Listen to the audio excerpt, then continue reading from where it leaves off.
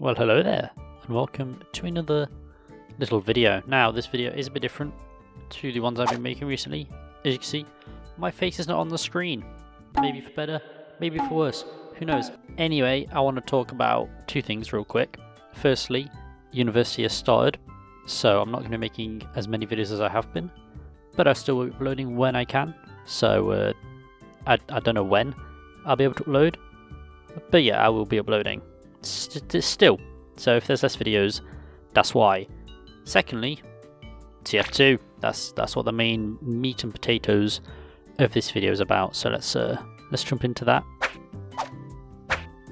Yeah, it's about updates. Who would have guessed that we had a TF2 video about updates?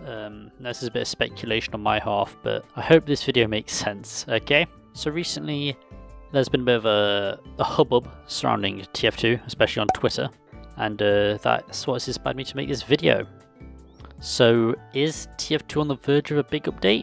Question mark. In early October, the TF team, if it even is a team and not just one person, dropped the annual Scream Fortress update. The Scream Fortress 2020, it's got some very nice cosmetics, got some cool maps. I'm a big fan. However, this update came with one extra little surprise. One treat, if you will. They decided to update manpower. Now this is the game mode with power-ups and grappling guns if you're unaware. This was a very welcome yet unexpected addition to this year's Scream Fortress event. The manpower update was way more than the usual bug fixes and localization files that we usually get in Scream Fortress, along with all the new Halloween stuff of course. But this was a whole ass update for the game mode, including updating maps, gameplay, and balance updates as well for the game. So yeah, for a game mode which has been largely forgotten since it's been added, this was a very welcome change and a nice surprise. Even for a few days after the initial Scream Fortress 2020 update, TF2 got small bug fixes and changes which fixed the maps and cosmetics, making sure they were all working correctly.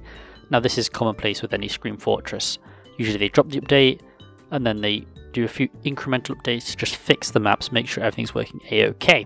Now, throughout 2020, the world has been gripped by the shall not be named virus, which has taken over pretty much everything.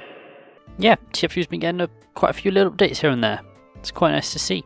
Maybe this virus's effect on the Earth has caused people to look back on old projects, such as TF2. However, these little updates have been mainly pushed in an attempt to cauterize the bot problem, which was prolific quite a few months back, and it's been cleaned up recently, I think. Yeah, in my experience, they have been quite successful banishing these bots to the Shadow Realm or the Underworld. US servers, I've had more issues on than EU servers personally. I don't get put on US servers much, but when I do, there are bots, so who knows. But the EU servers have been pretty well cleaned out, really.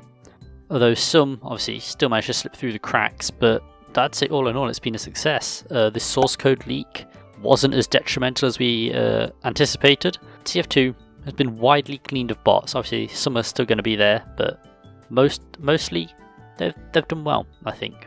Now, the main fire, or the main catalyst which relit the fire of the TF2 community was Left 4 Dead 2, surprisingly. Basically, got a massive update earlier in the year, I think it was the end of September, so just before Scream Fortress, and this was a largely community-based update. It was made by the Left 4 Dead community, and it's pretty fun. It brought an old survival map, and then turned that map into its own campaign with new animations, new zombie types, the CS source weapons. They brought back unused dialogue and improved PvP, to just name a few, with a litany of bug fixes and exploits and all that. So yeah, it was a nice little bit of polish on Left 4 Dead 2, which last got its update in 2012. So it's been a hot minute. Now this was huge for the Left 4 Dead community, which I didn't really think existed, but it's apparently there and going strong, so that's been proven wrong. But this gave hope to a desperate TF2 community. And with Valve deciding to push a community update, this kind of brings a new light to other TF2 community projects which, since Invasion, have gotten a bad rap, unfortunately, because there's so many good stuff out there. Mayan, Frontline, Iron Gauntlet, to name a few. Obviously there's been the newer ones, but those are the ones that stick out to me the most. Now, as we know, the TF2 community, we're desperate for an update, and this will unfortunately have the effect that whatever update does get released will be disappointing, because we've set our expectations too high, and that's just, if you hype something up for so long, you're going to be disappointed with it. So yeah, the update it could be the most amazing update ever, but we'll be disappointed because we've overhyped it for so long. Anyways, with these small TF2 updates and then that major Left 4 Dead update, it sent the TF2 community into a frenzy. And then something else happened. The TF2 Twitter got cleaned up, and they got a header. They cleaned up their account, removing some likes of tweets that weren't really official, I guess. Yeah, they cleaned up their Twitter, and then Valve decided to retweet, or Valve decided to tweet out the Scream Fortress update, which was then retweeted by the TF Twitter. So them cleaning up their Twitter, it was like, oh shit, what are they going to do? Are they going to start using their Twitter more? Holy shit. Unfortunately, the Twitter has not been active since the update. So the hope that the TF team will be communicating with the community, especially after the Great Depression, that died out. They haven't used the account since the update, but hey, maybe they're just preparing to become more open with the community, because I think the TF2 community really wants some communication right now. It's like an estranged father. I don't know where I'm going with that analogy. Anyway, yeah, Valve and the TF team, they're still quite guarded with what's going on behind closed doors, but there is a possibility that TF2 will receive a major update before I die. However, I could die at any time, so maybe not.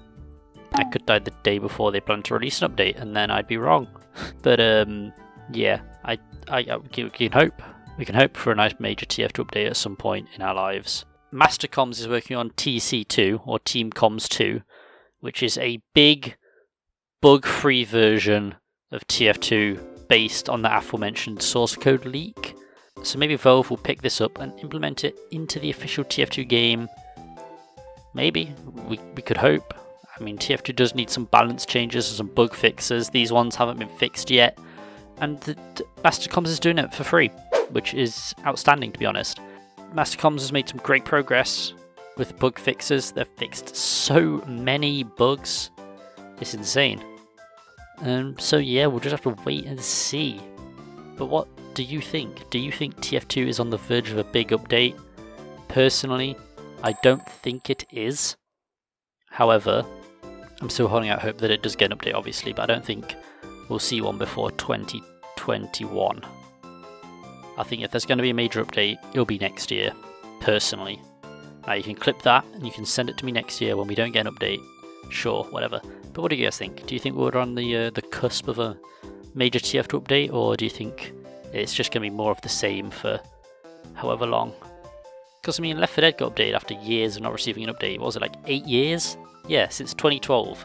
So, anything could happen, really. Valve never announced that their project is dead because they might want to do something with it afterwards. So, yeah, we'll just be in the dark for however long it takes. But, yeah, I've been Over the Giant Tree.